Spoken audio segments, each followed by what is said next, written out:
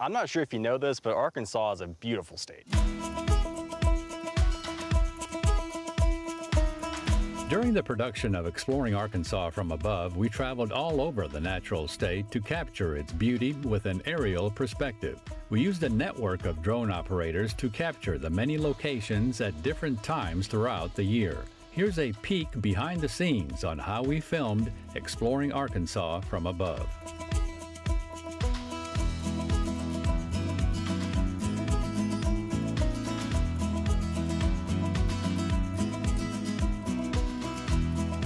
Arkansas is an amazing place for photography and video in general. When it comes to flying drones, when it comes to getting pretty shots, it really makes my job easy. You know, you have mountains, you have rolling hills, you have rivers, streams, bike trails, and waterfalls and bluff lines and the different regions of Arkansas. You know, I can go down to southeast Arkansas and have a kayak with alligators, and 3 hours later I can be on a beautiful clear river kayaking here. I mean, it's the contrast there is not too many places have that. The scenery is very intimate. I can walk out the back door, even at a local park, and you can focus down on something that can become a beautiful photograph. So many people are surprised at what we have here that it kind of makes it easy for me to take an outstanding picture of Arkansas because people don't believe it's from Arkansas. It's like, wow, you've got that there? But then when you add drone to it, it opens up so many avenues for creative shots, for huge vistas and just bird's eye viewpoints. Before drones, if you wanted an image like a big grand landscape over the valley or something, you would have to find a bluff that had the perspective for that. But now, as long as you're inside an area that you can fly a drone, you have unlimited opportunities to catch those landscapes. People just couldn't get enough of seeing those shots, flying along a bluff line or flying up to a waterfall. The shot sometimes may not be a whole lot different than the ground shot, but just the fact that you have movement, silky smooth movement. I would go out and just play around with the drone, and I would get back and look at the video. I'm like, it looks like a movie. And getting a drone up in the air and seeing it from a bird's eye view is truly, it's magical. You know, I think every kid grows up wanting to fly. I get to fly every single day, and I do it in an amazing state like Arkansas. We talked to photographers and drone operators about how they go about getting the best shots Arkansas has to offer. Brian Emfinger, who is a storm chaser by trade, is no stranger to unpleasant weather. He braved the cold to capture stunning video of Mount Magazine. He also took us for a roller coaster ride through a gazebo there. It was windy and it was cold, and I think it might have even still been snowing a little bit. Whenever you have that tight, narrow pathway, it looks very dramatic. You know, it looks more dramatic than really it was. You know, there's plenty of room there, but that was one of my few planned shots. Mostly, I just get in the air and fly around and see what looks good.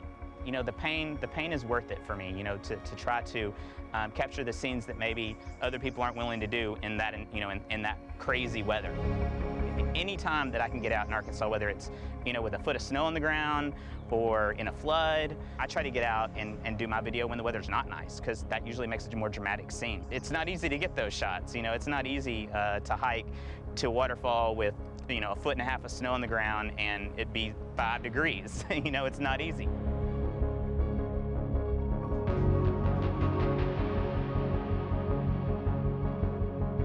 Another talented videographer, Brent Walker, captured peaceful moments at Lake Winona of his father kayaking alongside colorful trees. The ripples that it would make with the sun hitting the water, it was really neat. The light was beautiful. I am able to take my camera over the water without having to worry about being so close to the water and it falling in. That's another nice thing about the drone, is you can get in places you don't want to necessarily get into.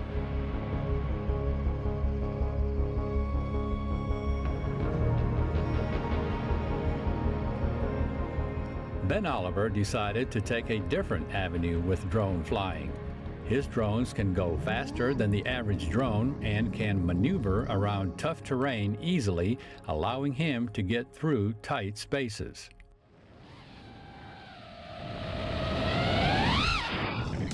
Technology for drones still evolving. Some of these new FPV drones, the first-person views, are incredible.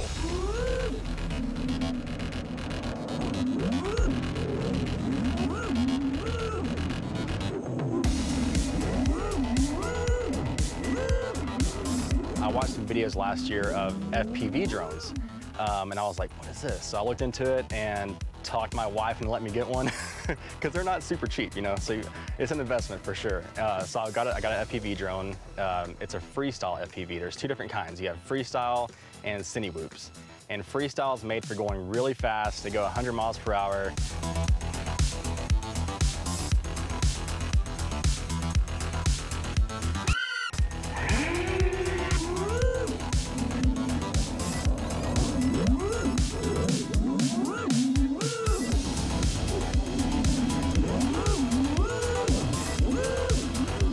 Super exciting and energetic. They're super easy to crash also, which I've done several times. And cine whoops go slower, but they're made for closer proximity flying, so close to people, close to objects. Flying FPV drones, you know, you go fast, you can maneuver quickly. They're made for getting shots you wouldn't typically see from a drone, and they're still pretty new, so when people see it, it's like, oh, that's pretty cool, you know.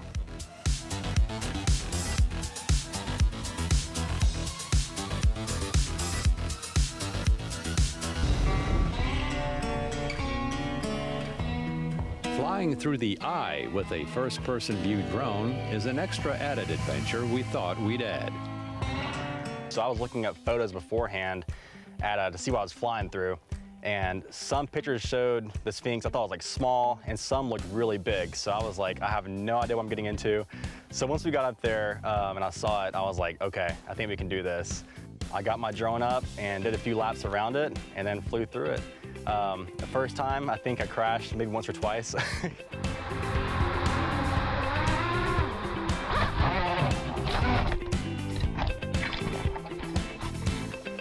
think the hole's like 3 feet or so wide, so it's a little bit tiny, but once we got through it, we did it a few more times and got the shot, and it was just amazing. The way that they can fly just next to the ground and fly through holes, things like that, it's incredible. So drone video and photography has not hit its limit yet.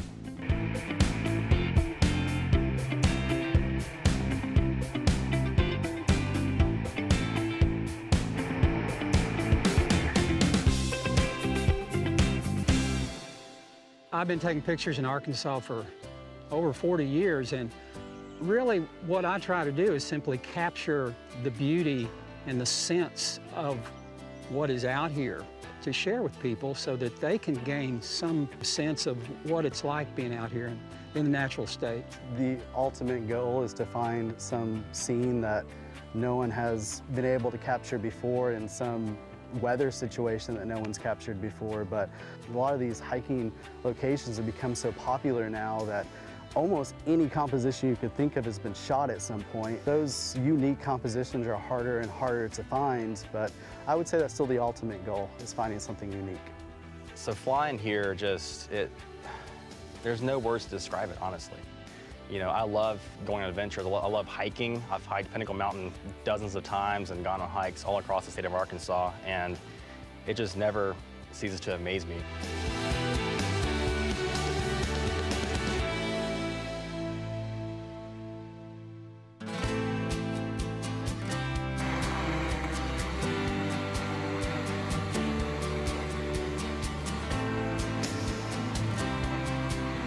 Modern technology and innovative talent helped bring exploring Arkansas from above to life. No matter the season, we were able to capture the beauty of the natural state that keeps on giving every single year.